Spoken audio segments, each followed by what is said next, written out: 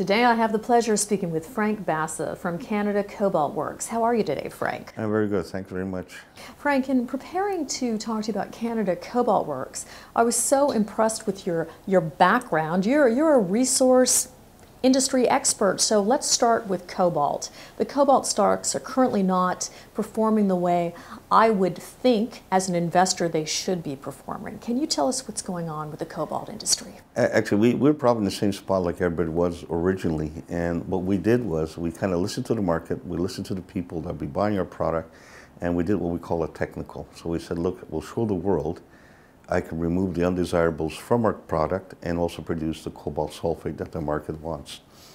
So we were actually in China, in Japan. We spent 10 days in Asia about a year and a half ago. And what you're reading now, we already knew about that a year and a half ago. And we just came back from Europe. We spent some time in Germany.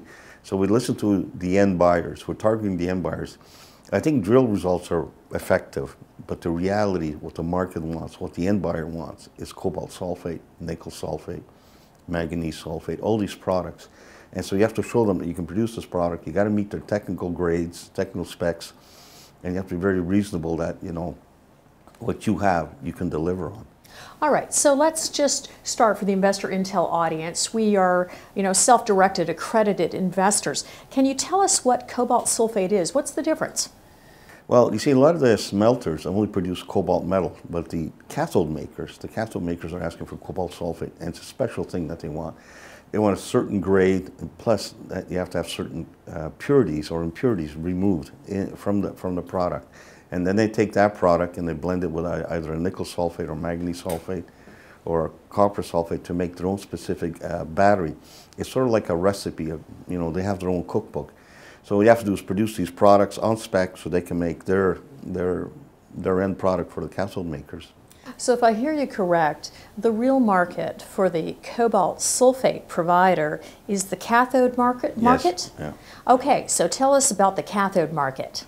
See, apparently, everybody's been talking, that's what we thought, oh, battery manufacturers, but the reality was, you go to the cathode makers, and they're the ones who produce the product for the battery manufacturing people.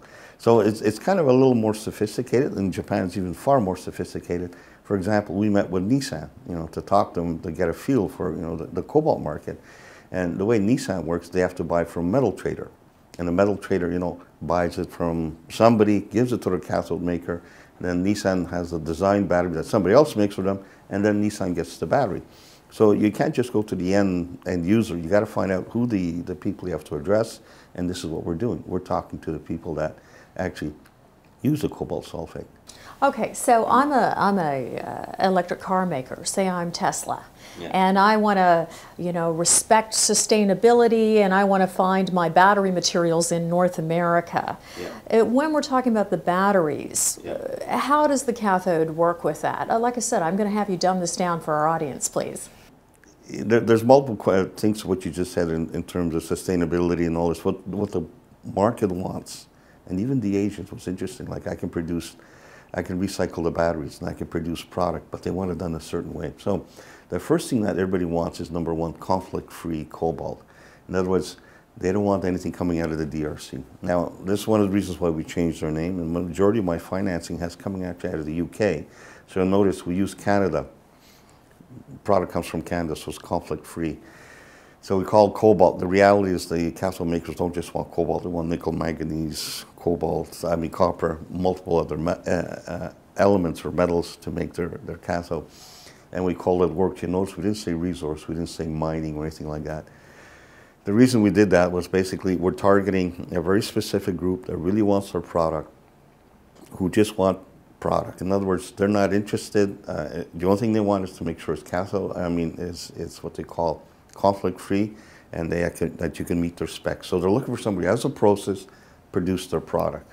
And that's all we did. And if you look at us, you'll notice we didn't put out a single drill result, and our stock went up to 90 cents, solely on the fact that we have a process that can produce product that the end users want. That's all we did.